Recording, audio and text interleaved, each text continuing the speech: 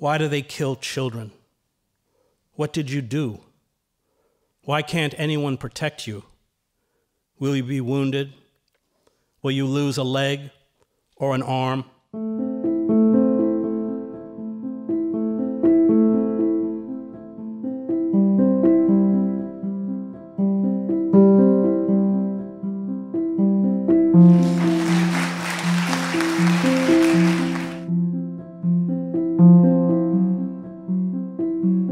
Explain or unpack the syndrome or interest sets that have so many.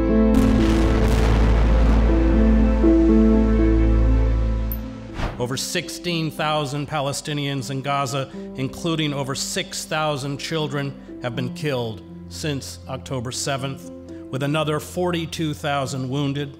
More than 1.8 million people, over 80% of Gaza's population, have been driven from their homes. Thousands are missing, buried under the rubble.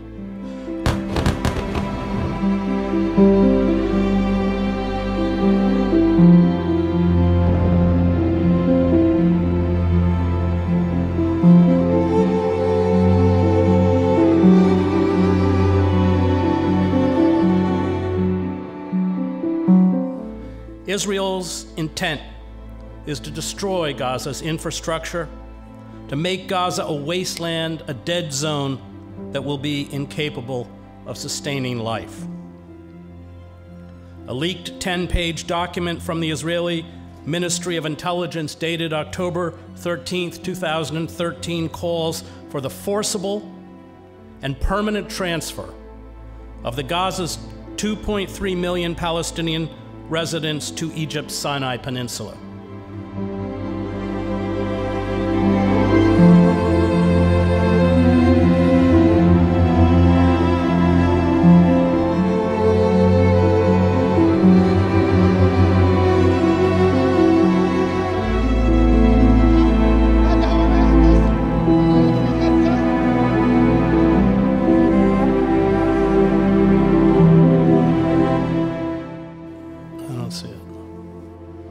I wish that was true, but I don't see it. I'm really, really scared. I'm really scared, partly because I know some of it. I know Netanyahu. He was the deputy foreign minister when I first went to Jerusalem. And these people are fascists, and they are ruthless. And this has long been their dream, and they saw October 7th as the moment that would allow them to realize their dream. I mean, plans to totally depopulate Gaza have been part of the Israeli military for 50 years.